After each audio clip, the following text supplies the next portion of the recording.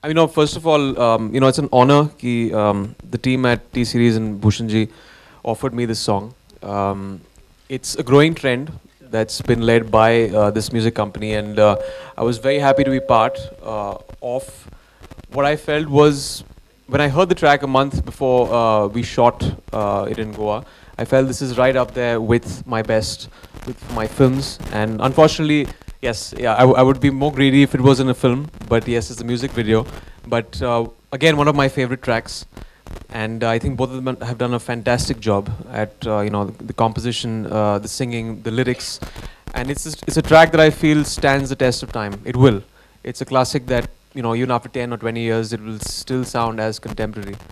For more news and gossips, don't forget to subscribe to Bollywood Helpline.